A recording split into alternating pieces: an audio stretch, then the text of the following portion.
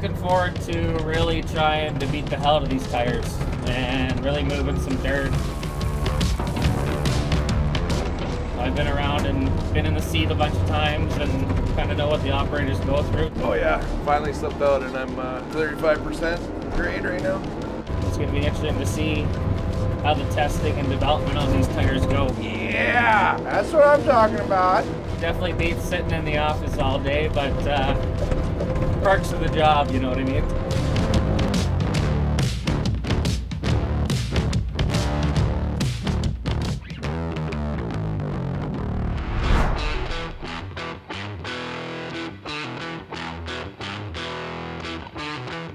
Behind me, Justin is starting our test on our backhoe tires. I feel like having some fun. I feel like we're having some fun. Yesterday we did the road testing really for looking at heat and overheating to see if there's any issues with the rubber compound. Didn't really see anything that we were concerned about. I think max temp was like 150. This is like heavy wet sand.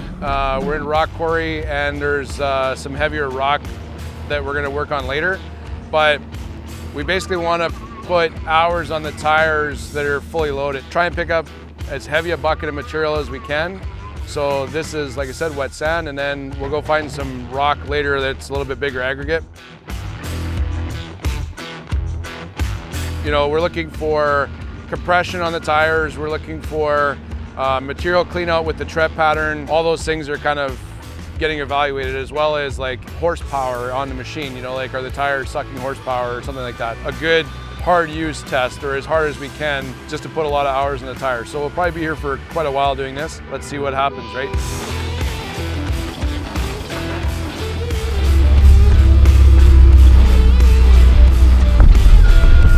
All right, so we are in the quarry right now.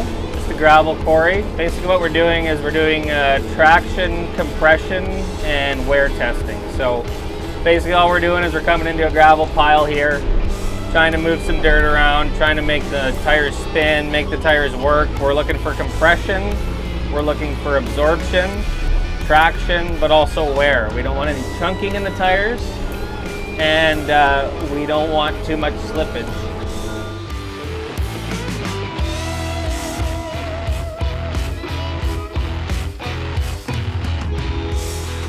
Initial thoughts on the tires themselves. The rears are performing extremely well, getting lots of good traction. There is some compression there when we need it. The fronts are compressing well, so that's good for shock absorption, but also traction in some certain situations. The one thing we are finding with this version of our tread design is that the tread might be a little too tightly spaced, so in looser or wetter sand/gravel conditions, it seems like the front tires is kind of having a tendency to pack with dirt, and it's not cleaning out as well as we had hoped.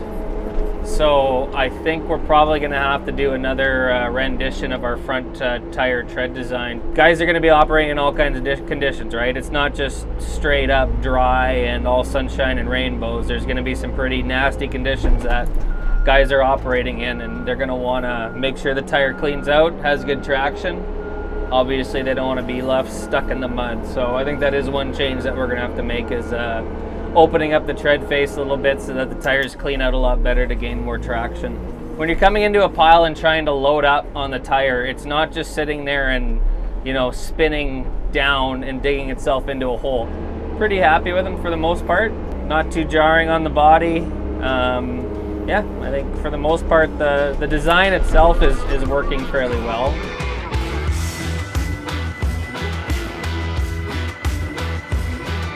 The goal here is like to do a 3-point turn as often as possible so that we crank the tires 100% one way so that we're turning loaded, and then obviously dump a pile, make a pile. So as we're dumping and making that pile, after it gets to a certain size, it's like, okay, we'll grab that pile and put it back. We're not trying to effectively move dirt, we're trying to effectively test the tires.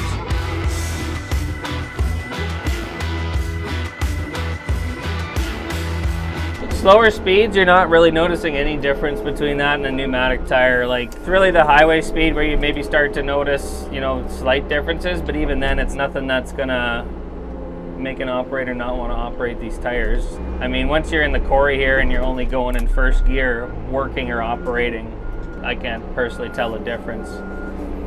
It's definitely not bouncing you out of a seat, that's for sure. The airless cores that we have, or the cores in the tires, they're absorbing all the shock when we go through any quick low spots or anything like that, so it's not bouncing or anything like that. It seems to just absorb it and roll through it. Anything that a backhoe goes into, railway, asphalt, any sort of quarry work, if you got a backhoe in it and you don't want a flat tire, it's going to be a good option for anybody.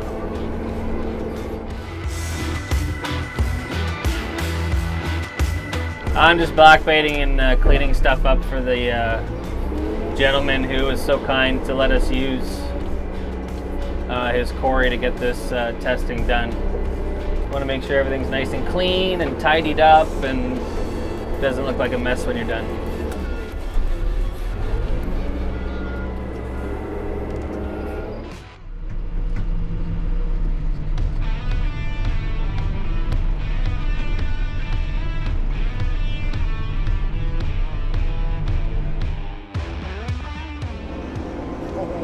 Dig, baby, dig. Yeah! That's what I'm talking about. All right, so we've been out here moving dirt, repeating our traction test from the last time. This is the new tread pattern that we developed for the backhoe. It's really hard to get the perfect combination of traction, material cleanout, as well as heat dissipation and vibration so that you're able to like drive on concrete and stuff like that without it rattling. A lot of times you can easily get traction, but then you don't get ride quality. You know, other times you get ride quality, but you don't have traction, or you have heat buildup issues, or it doesn't clean out material. So we're basically just doing this test, picking up a bucket, put as much load as possible on those front tires, and then basically back out, make a 3-point turn so that we've got that twist and that torque on the tire. Every cycle you've got 2 3-point turns, one loaded, one unloaded, and a dumping and going into a pile digging. Like that's in first gear in a backhoe, and I've got a maximum bucket and I'm giving her into the pile and it's just not slipping. So that's a performing tire. That's what we wanted.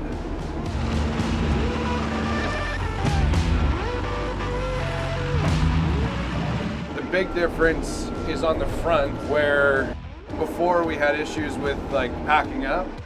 This new version is just biting, you know, like it's not really slipping at all. I'm able to go into the pile in 4-wheel drive, get full buckets.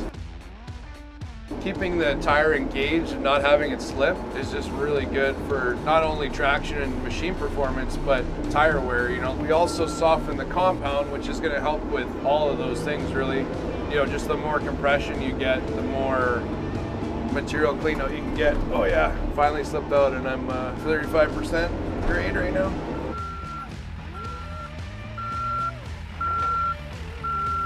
I know that somebody watching this video is an operator and they're gonna give me shit because I'm not using the little lever on the joystick to do my shifting forward and back. I grew up on a farm and we didn't have that kind of fancy technology growing up. I'm trying to push the button. It's not faster. Okay, I gotta go back to my old way.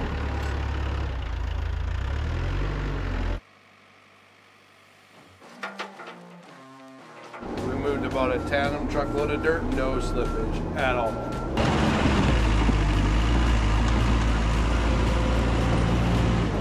She just went in and she dug.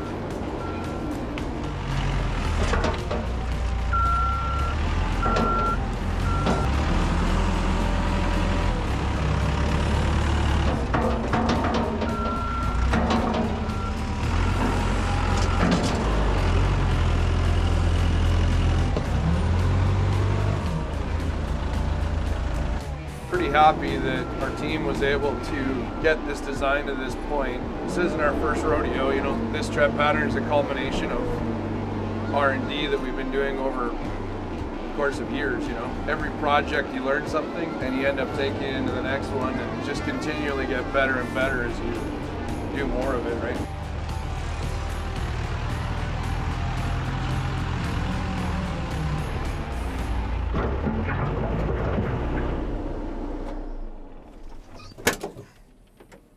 Way better.